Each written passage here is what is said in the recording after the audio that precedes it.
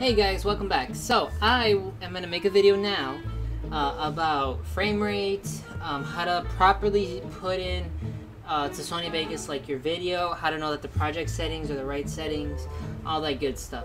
So just to get right into it, here's what you're going to do. First, you're going to import, or you don't even have to import your footage.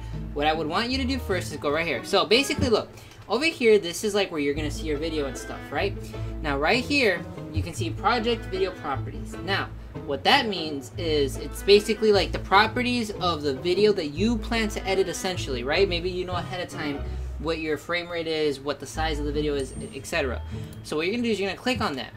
Now, I have it customly set to this, right? This is my layout, right? But here's the thing. For you people that are starting off, what I want you to do is come right down here where it says adjust source media to better match project or render settings. I'm telling you to do that because what this means is the second you import your first footage of anything, which preferably will be the footage you're about to edit, it'll match. Sony Vegas will automatically put the settings to the same exact settings that that footage has, including the frame rate, including the width and height, everything. That way, you know that you already have it automatically set for you, and all you have to do now is worry about editing the video. Now, what good does that do? It's just basically, it cuts out the middleman. You don't have to manually put everything, but it's good to know still how to check that stuff. So, what I would want you to do is you can always import your footage. So let me open something up. Okay, so let's say I'm about to edit this video, right? What you can do is you can right click on it, go to properties, and go to general.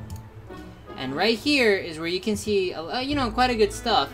But the main thing is going to be in the media section, okay? So what you're going to do is you're going to go to the media, and right here is where you're going to see everything. So you notice, oh, okay, this video was formatted to AVC. It's a 1920 by 1080. It's 6 minutes 5 seconds long, and the frame rate is 24 frames per second. Now, again, that stuff is important because you wanted to make sure that your project settings is set to this, because if not, you're gonna see some lagginess, you're gonna see some ghosting, and overall the way you edit the video is not gonna look good. But here's the thing, remember how I told you can match it automatically by going here? Well, look at this, 1920 by 1080, 24 frames a second, it's all there. So essentially overall, what I'm getting at is you can match your video stuff right away simply by going there. And that's a good shortcut, because then also if you don't feel like going to the video or checking, or let's say you forgot, as long as you have it right here set to adjust source media, you are set. So hopefully that was a good shortcut. Now overall, remember though guys, if you don't have the properties, okay, set to the same frame rate of this video, like let's say this video that I'm editing is supposed to be 24 frames a second, and I go to 12 frames, look at this frame rate number right here.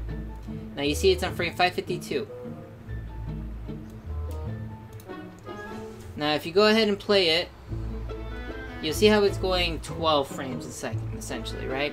Now, if I switch this over back to its original 24 frames a second, now essentially, look at that. Now you see, if you go back, you can see the light here coming out, right? Because again, you put it back to its original settings. Now again, let's go back to 12 frames.